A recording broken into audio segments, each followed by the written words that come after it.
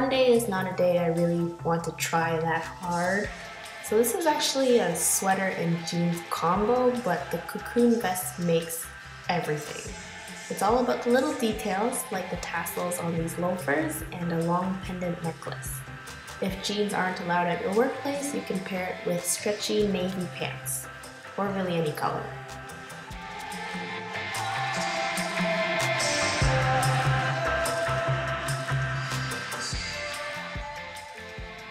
You can wear color to work, and better yet, it can be on a sweatshirt. Fun fact, this sweater is actually for sale on Depop.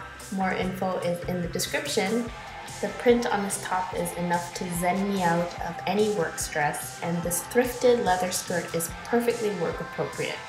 A collared shirt underneath cleans the look up for work.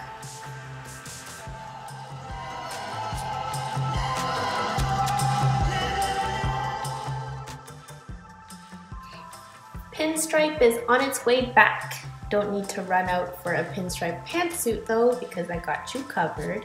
These slouchy pants are comfy, but to refine the outfit, I paired it with a long suit vest and strappy heels. Bonus, the pockets on this vest are so big I can hide all my office snacks in them.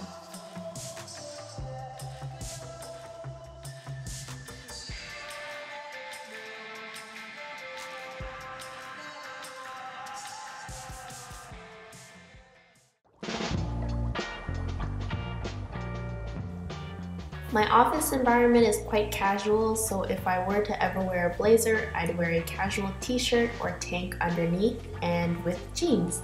I love that this isn't the average blazer.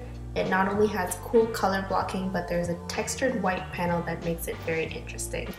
The white rubber sole on my slide Oxfords kind of match it as well. It's Friday! We're not doing casual Friday here because if you have plans right after work, you can go straight there in this ensemble.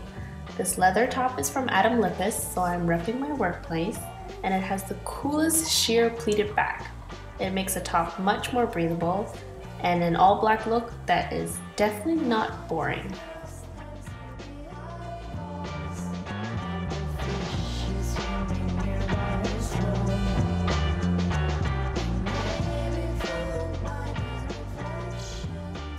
If you want to see what pieces I'm selling on Depop, you can find out more in the info in description. I picked up these adorable pots from their app and will be making a DIY with them soon. Thanks for watching everybody, see you next week.